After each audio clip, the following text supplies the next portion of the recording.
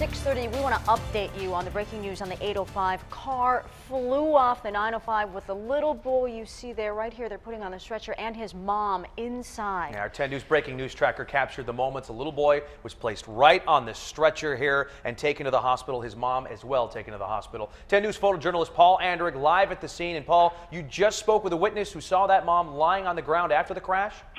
Yes, I did. And you can see the car being pulled up now, and you can also see a child's seat in the back. Now, the witness you're going to hear from in a second was actually up here on the shoulder, and this is the northbound 805. Let's go ahead and let you hear what he had to say.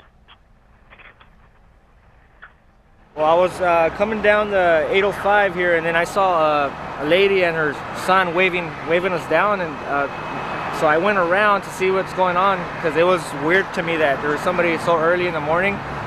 So I turned around, and then I saw the vehicle that was like turned over. I thought she came down on this side, but apparently she came down from that side of the hill, and she was in really bad shape.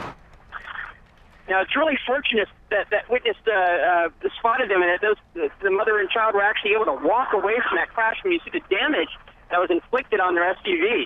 Now, they went down about 200 feet down into a ravine, and if they weren't able to get out of there, I don't know how long they would have been trapped in that car, because no one can see them. It's really not visible from the road, so we're very thankful they were able to get up there and that witness was able to stop and help them. Yeah, Paul, thanks. Let's get over to our Caltrans camera right now. I can show you exactly where that is. That is right here, and Paul's down in this ravine right here, but you can see emergency vehicles still on scene there blocking that shoulder, but it's not impeding traffic.